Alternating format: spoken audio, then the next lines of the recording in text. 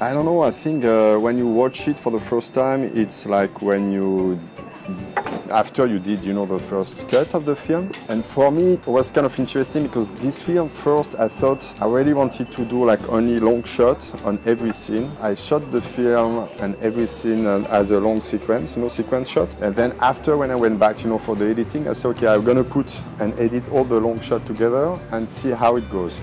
And I did this editing and I ended up with a 6-hour movie, which was quite too long, but I watched it in a cinema, you know, in a big screen, the 6 hours. And after the work of the editing and everything was to contract this to a 2-hour movie. I received the script from UK producers, you know, it's about boxing, Muay Thai boxing, it's about prison, it's about drugs, it's about addiction, it's set up in Thailand, and are you interested in this kind of project? I said, I think, yeah, it sounds to be really interesting, and she said plus it's based on a true story. Clicked in my head and I said, yeah, I'm interested in this kind of stuff. So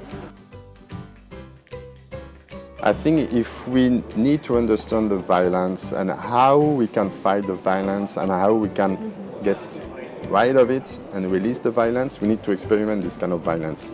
How he lost himself in something very violent and brutal to become someone else, you know, different, and trying to rebirth in a way and having a new life, you know, and trying to get rid of all the trauma, you know, he got, you know, in his life.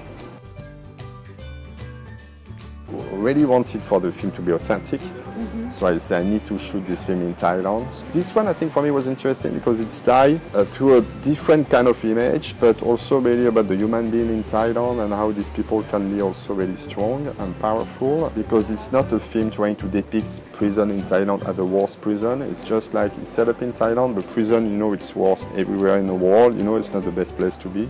And most of the actors, you know, are non-professional actors, but Thai people. Yeah. I couldn't imagine, you know, doing this film, you know, in a different country and stuff.